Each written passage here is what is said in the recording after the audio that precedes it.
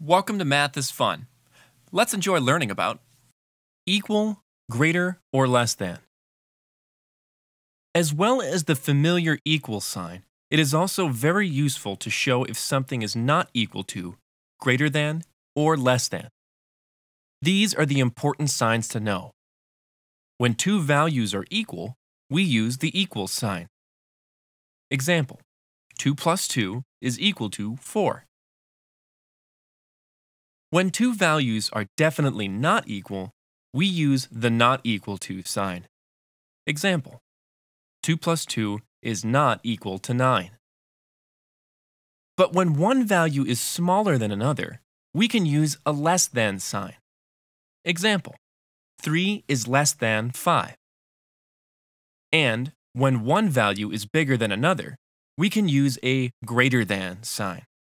Example, 9 is greater than 6. Less than and greater than. The less than sign and the greater than sign look like a V on its side, don't they? To remember which way around the less than and greater than signs go, just remember: big greater than small, small less than big. The small end always points to the smaller number, like this. Example, 10 is greater than 5.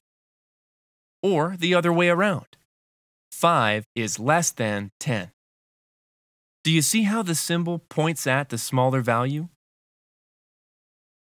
Or equal to. Sometimes you know that a value is smaller, but may also be equal to. Example, a jug can hold up to 4 cups of water. So how much water is in it? Until you measure it, all you can say is less than or equal to 4 cups. To show this, we add an extra line at the bottom of the less than or greater than symbol, like this: the less than or equal to sign, the greater than or equal to sign. Here is a summary of all the symbols. 1 plus 1 is equal to 2. 1 plus 1 is not equal to 1.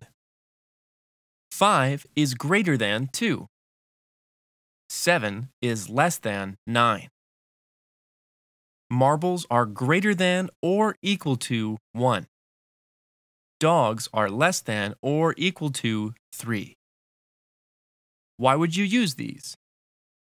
Because there are things you do not know exactly, but can still say something about. So we have ways of saying what you do know, which may be useful. Here's an example. John had 10 marbles, but lost some. How many has he now? Answer: he must have less than 10. If John still has some marbles, we can also say he has greater than 0 marbles. Marbles greater than 0. But if we thought John could have lost all his marbles, we would say marbles greater than or equal to 0. Combining. You can sometimes say 2 or more things on the one line. Example, Becky starts with $10, buys something, and says, "I got change too." How much did she spend? Answer: something greater than $0 and less than $10, but not $0 or $10. What Becky spends is greater than $0.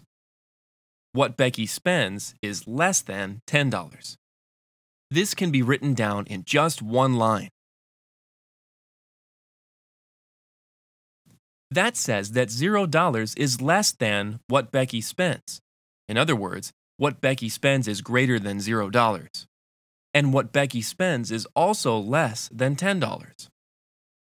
Notice that the greater than was flipped over to less than when we put it before what Becky spends.